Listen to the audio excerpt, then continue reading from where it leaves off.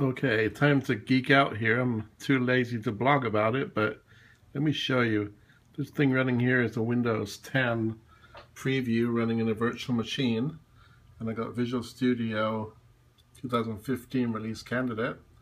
Inside of here I've loaded this program called Blinky, which is a Windows IoT GUI app, and here is also a web server running on my Raspberry Pi. So connected to the network is my Raspberry Pi. This is Raspberry Pi 2, and I've loaded the Blinky app onto it, so I've deployed it from Visual Studio. You can see it has a UI. This could also be done headlessly, but it has a UI.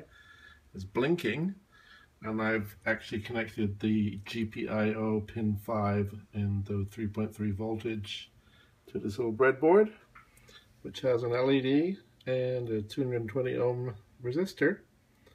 So you can see as the app is blinking on and off, and maybe you can see this, so is the LED. And if we go over here to Visual Studio, I can actually hit a breakpoint in the program here. You'll see that I've got my local variables.